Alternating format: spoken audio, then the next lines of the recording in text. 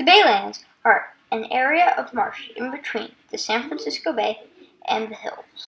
They are important because they help prevent floods, filter out pollution, and prevent global warming. The Baylands are home to many different species of birds and mammals, such as the black-crowned night heron, the saltmarsh harvest mouse, and the gray fox.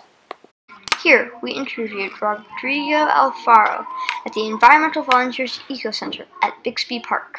Yeah, my name is Rodrigo Alfaro, and I work for the Environmental Volunteers, and we are a hands-on science by nature organization. So I help here by doing a lot of our community work and facilitating our Eco Center, which is open to the public. So I grew up here in the Bay Area, in the East Bay. So we went to the Baylands fairly often, like the Marsh area, Don Edwards. So it was part of growing up for me. And then it was until recently that I came out here to this side of the bay with Palo Alto Baylands. The Baylands are full of different bird species, like the Forster's tern, which hovers over shallow water, looking for fish and other small animals. Once it spots one, it dives down into the water and catches it. The snowy egret is a bird that lives in the Baylands. It is often found in shallow water, feeding on small animals, such as crustaceans and fish. Another bird that lives in the Baylands is the black-necked stoat, which forages in mudflats for small crustaceans. The Baylands are also home to different types of plants, such as pickleweed, which clumps together and forms large parts of the marsh. Sadly, some of the native plants and animals in the Baylands are threatened by invasive species. Yeah, one of the main problems are invasive creatures, which basically means animals or plants that aren't originally calling this home.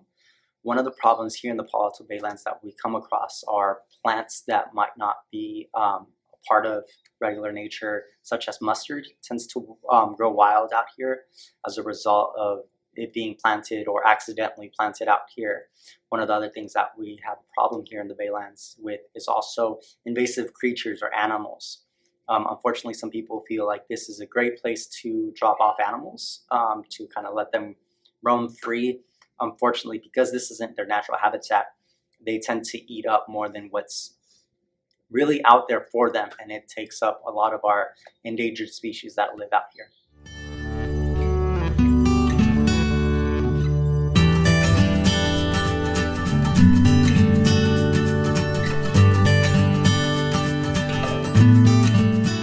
Have various plants out here that are native to our area that serve as a filtration device for the Baylands. We have cordygrass, which is very tall grass that's adapted to the salt water. We have pickleweed, and we have something called the salty Susan. And all of these plants suck up and absorb the salt water. They'll absorb the, even sometimes some of the chemicals, which sometimes is a good thing and sometimes is a bad thing. But they do absorb and they serve as sponges to protect their natural habitat out here.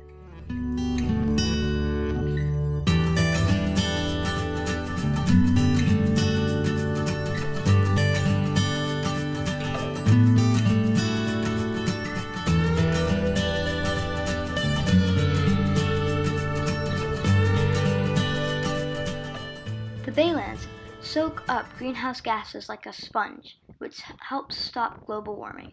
The Baylands also filter out pollution and prevent it from getting into the bay and then into the ocean. Even though the Baylands help prevent global warming, they are still threatened by it.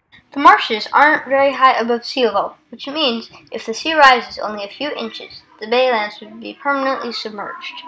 If we can't stop global warming, the Baylands will be lost forever. Yeah. One of the ways that we could help the Baylands recover is actually by doing our part. And even the simplest things, from everything from picking up litter to just preserving the Baylands. It really goes a long way when we collectively do this as individuals.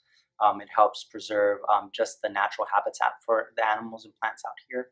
One of the other things I know the Environmental Volunteers, along with other organizations out here, is we also do a lot of weeding. We take out a lot of the plants that are invasive to the area, and we try to preserve it as much as possible and allow all the natural plants to take their course and allow them to regrow and redevelop here in the area and basically take back what was originally theirs. One of the ways that we could help the endangered animals here in the Baylands is actually by one of the things is giving them space, the space that they need. It's not jumping into where they're at. It's giving them the ample room that they need to continue to survive and thrive. One thing that tends to harm them is when we have outsiders or even us trying to feed them or trying to quote unquote help them. What we end up doing is actually one, hurting their digestive systems and their diets, and two, we're also handicapping them to not be able to sustain themselves naturally.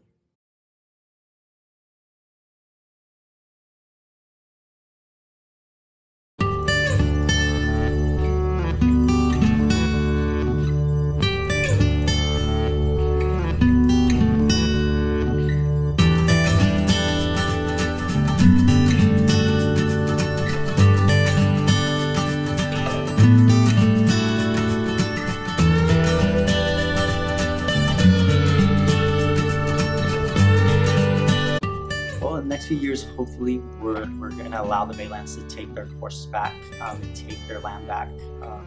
Over the last few years here, I'd say about 40 years or so here in the Palo Alto Baylands, we've allowed nature to take its course, allowed nature to grow back and take up what was originally theirs. So if we stay on course, the Baylands will continue to flourish, they'll continue to blossom, and I believe we have enough things in place to make sure that happens.